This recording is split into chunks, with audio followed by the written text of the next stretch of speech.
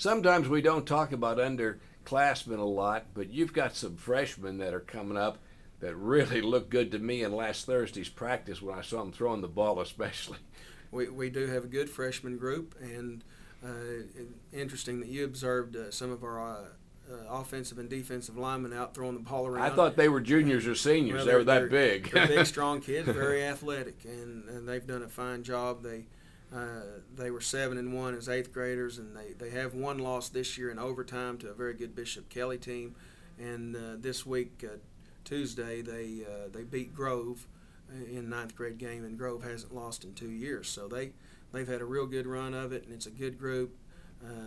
Just like our sophomores were 16-0 in the 8th and 9th grade. We feel very good about the future. All those groups, 7th, 8th, and 9th, they're all, I think, 4-1 or 5-0, the 3 teams. So it's going to be fun around here for a while, we're thinking. I've had some of the fans mention to me, how does Coach Condict have a good team year in and year out? And I know you prepare, and there's a lot of preparation goes into every ball game. But from what I have been told, your program here mirrors many of the big Division I schools in college. So when a kid comes out of this program, he's ready to go. Well, I think in college, trying to maintain the consistency in a program is very important to have that control from the 7th grade on all the way up, so that the kids know what to expect. They know the expectations that are here.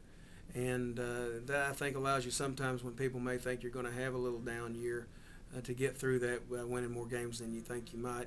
But first and foremost, you got to have good players. And there's no doubt about it. Wagoner has good football players, good athletes, kids that love to play the game. The community is very excited about football, and the school system supports us.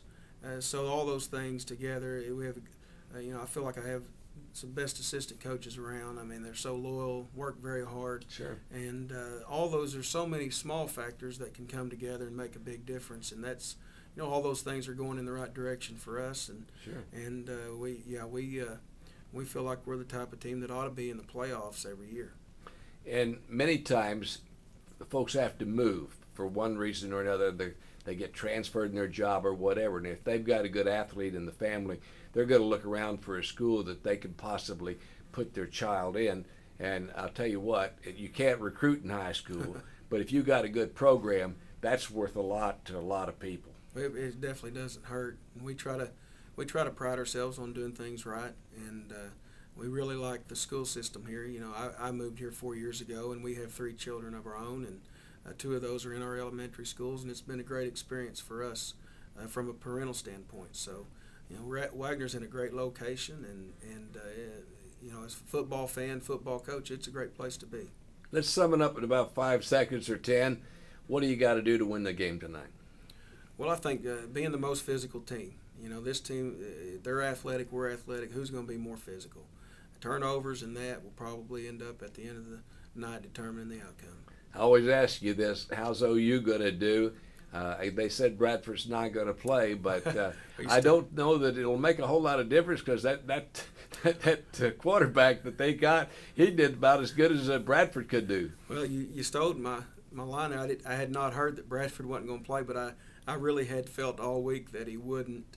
Those shoulder injuries don't go away easy for anyone, much less a guy that's going to be throwing the football all night, plus getting hit by some guys that might be running a little faster than the average college team. And Tebow out too, so that I've heard that. Yeah.